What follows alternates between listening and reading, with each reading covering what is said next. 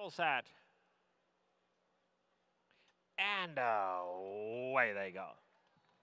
He Makes It Rain broke beautifully, one from the inside, and now Just a Mirage is sent along from the inside gate. Bring on the Wayne in the white cap. Those three are quick early. Now going up to join them is Cat Meeting in the white cap, and Cat Meeting tugs his way up to third. Celtic Drama is back in the fifth position. Along the inside, Wildstide Story's taken a nice hole, 5 off these leaders. Just in behind that comes Suan Song. Then it's San Sebastian and Tiger Watch as last.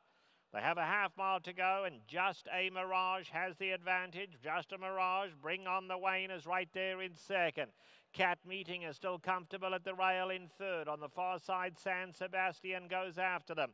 Then back to Celtic Drama, who's only 3 lengths off these leaders. In behind that, He Makes It Rain and Wildside Story. They are coming to the top of the lane. Still Just a Mirage the leader. In the second spot, Bring on the Wayne. Now Cat Meeting in the white cap, desperate for somewhere to go. Cat Meeting full of run. Can he sneak through at the rail? Yes, he can. And now Cat Meeting is let loose on the inside, and Cat Meeting comes up to strike the front. On the outside, He Makes It Rain running on Just a Mirage, but Cat Meeting too good. He overwhelmed them. Cat Meeting gives Rafael Bejarano the double. Cat Meeting to Just a Mirage. He Makes It Rain was third.